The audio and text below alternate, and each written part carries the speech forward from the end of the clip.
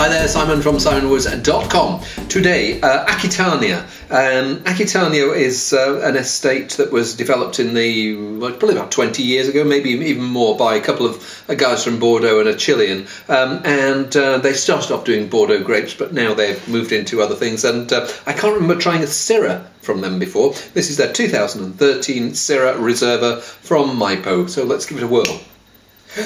Now, I've recently tried a Cabernet from Aquitania, and one of the comments I made on it was that they had done good élevage on the wine, so they'd given it a chance to sit around in barrel and lose some of its awkward, gawky youthfulness. Here, that was the previous vintage, so that was a 2012 Cabernet. This is 2013, and I stick my nose in there, and it smells like there's quite exotic fruit flavours going on there. So there's a plum, there's a little bit of gingerbread, maybe there's even some orange peel in there, but there's reduction. It feels like it's a wine that is just closed in on itself and needs to have a lot of aeration in order to come out of its shell. So I'll see if I can do that, and hopefully I'll be back soon.